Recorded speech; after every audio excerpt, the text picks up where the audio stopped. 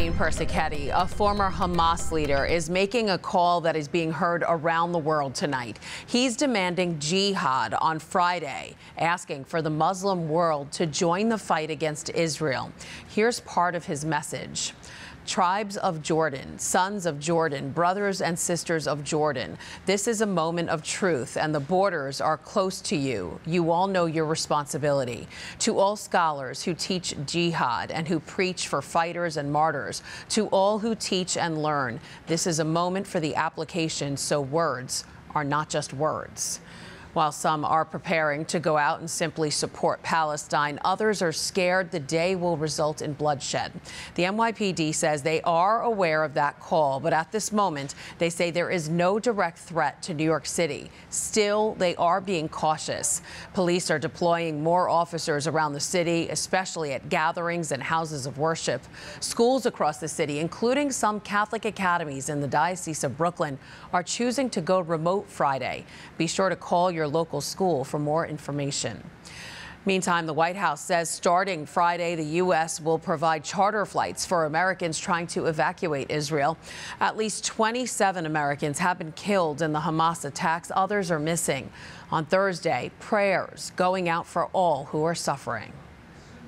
Nel nome del Padre, del Figlio e dello Spirito Santo. A prayer for peace began the day's discussions at the Synod on Synodality in Rome. Everyone's thoughts on the Holy Land as the war between Israel and Hamas rages on.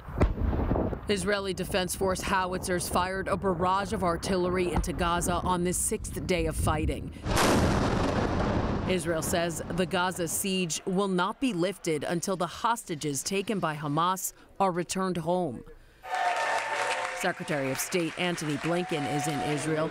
During a visit to a donation site, he had an emotional meeting with a 24-year-old survivor of the music festival massacre, where Hamas killed hundreds.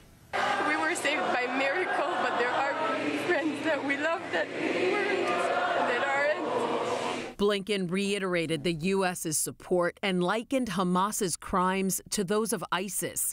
Israeli Prime Minister Benjamin Netanyahu also made the comparison. Hamas is ISIS, and just as ISIS was crushed, so too will Hamas be crushed. The U.S. is helping by supplying ammunition and other defense material to Israel. What we've seen, I think, will be very hard to erase from our minds and certainly our hearts. But I sense a fierce determination in Israel to prevail, and prevail Israel will. Here to talk more about the Catholic response to this terror in the Holy Land is the national correspondent for The Tablet and Crux, John Lavenberg. Hi, John. Hi, Christine. So, John, all over the world, Catholics have been calling for peace in the Holy Land. That includes the U.S. Conference of Catholic Bishops, who say, quote, "May all who love the Holy Land seek to bring about among all the parties engaged in the fighting a cessation of violence, respect for civilian populations, and the release of hostages." How are the bishops helping? Yeah, so today the bishops really doubled down on that call for prayer and emphasized also and added that they want Catholics to partake in a day of fasting, abstinence, and prayer on October 17th for Jerusalem. And that echoes a call of Cardinal Pier Battista Pizzaballa, the Latin Patriarch of Jerusalem. And he also said he encourages Catholics to participate in Eucharistic adoration and their own prayer and recitation of the Rosary in the coming days as well.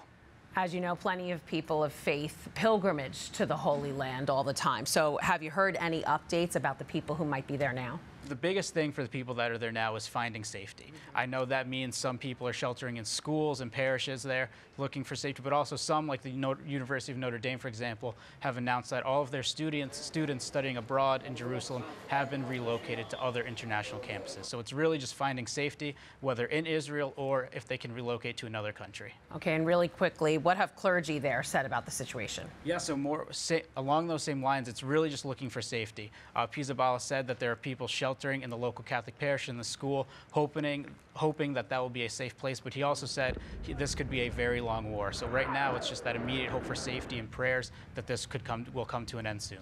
All right, John Lavenberg, national correspondent for The Tablet and Crux. Thanks for joining us. Thank you, Christine. And as the terror in the Holy Land continues, be sure to stick with Currents News and The Tablet for full coverage of the conflict.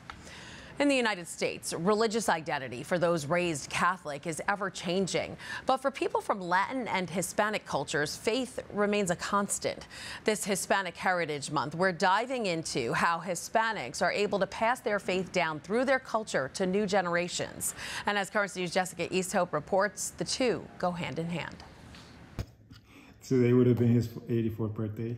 Diego Oviedo says it's a privilege to honor his late father, Jose. This was the way that crossing Jerusalem. His admiration of Jose's devotion to his family and church has recently reached new heights. Next year, Diego is hoping to become a permanent deacon, just like his dad. He never pushed me to be a deacon. He never said anything like that. The way he did things, I didn't see myself being able to do that. There are currently 206 permanent deacons in the Diocese of Brooklyn. 94 are Hispanic.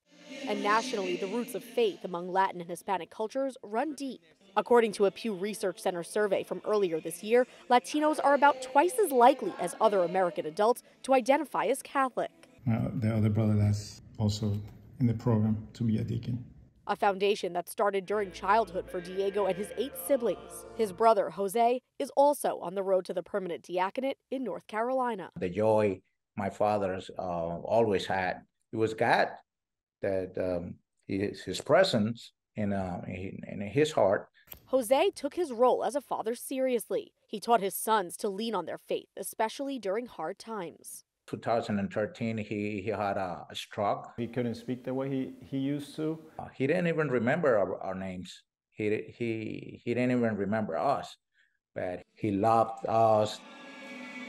For Diego and Jose, church and culture have always been one and the same. And though their father is not the reason they're pursuing the permanent diaconate, he's their inspiration. They feel serving is in their blood. I told my wife, there's something else that God wanted me to do. As Diego and Jose look to pass faith down to their children, they remember how it was passed down to them. We've been bringing it down from generation to generation. He brought it down to us, and we took it from him, and that's what I'm trying to do with my kids. And why preservation of faith can often mean a connection to the places they've left behind and the lessons they'll never forget. In Ozone Park, Jessica Easthope, Currents News. That is this Currents News Update. I'm Christine Persichetti. Thank you for joining us because we are putting your faith in the news. Hope to see you again next time.